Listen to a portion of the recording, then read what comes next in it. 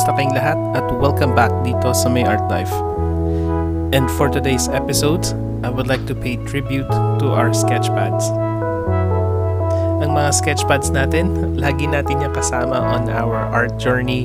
Kung asan man tayo, kung ano man yung ginagawa natin, or kung ano mang type ng art ang pinili natin, lahat tayo may sketchpad. So, maraming klase ng sketchpad. May makapal yung papel, may manipis, may mahal na sketchpad, meron ding mura, at iba-iba rin ng sizes nito. Merong malaki at merong maliit. Iba't iba rin ang uses nito. Merong pang watercolor, may pang markers, meron ding pang pencil lang. Pero ano't ano pa man, mapa-professional ka man, student, beginner, hobbyist, or art enthusiast na tulad ko, dalawa lang ang klase ng sketchpad.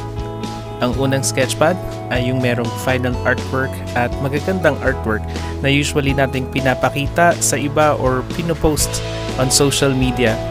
Ang isa namang sketchpad ay ang tulad nito, ang practice sketchpad. Kalimitan, ang practice sketchpad ay puno ng mga artworks na hindi tapos or sketches na ginagamit lang natin for practice hanggang gumaling tayo at matutunan natin ang certain type of art. Usually, pag napuno na natin yung practice sketchpad natin ay tinatapon na to, pero dun sa iba tinatago pa nila.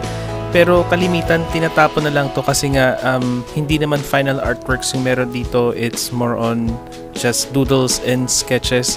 Kaya today, before ako magpaalam sa sketchpad na to, gusto kong ipakita sa inyo yung laman nung, kumbaga, art journey ko na rin on what I do on my practice sketchpad. As you can see, more on doodles and sketches, practice sketches. Kalimitan din is, dyan ako nagtitest ng mga bagong paints and more on swatching yung laman ng test sketchpad ko.